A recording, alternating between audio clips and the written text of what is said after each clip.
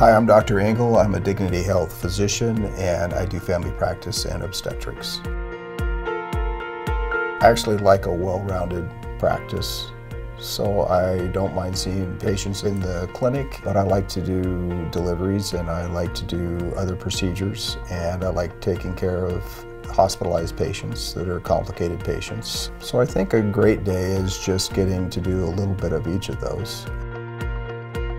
I like hunting and fishing, and we're involved in our church. I like reading, I like music, I like playing guitar for myself, and just being with the family.